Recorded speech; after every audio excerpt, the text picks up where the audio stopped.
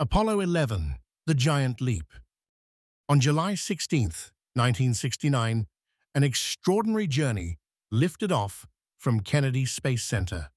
Apollo 11, atop the powerful Saturn V rocket, carried astronauts Neil Armstrong, Buzz Aldrin, and Michael Collins on humanity's most daring mission yet, land on the Moon and return safely to Earth.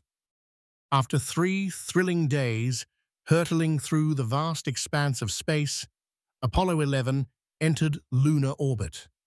On July 20th, Armstrong and Aldrin boarded the Eagle lunar module, soaring toward the Moon's surface while Collins remained in the command module, Columbia.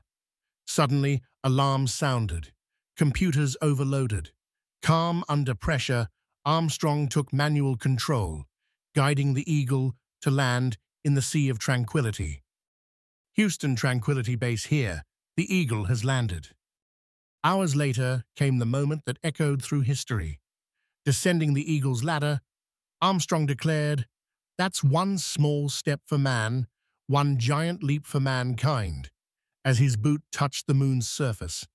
Aldrin joined him, and together they explored, collected samples, planted the U.S. flag, and left a plaque engraved, "We came in peace for all mankind."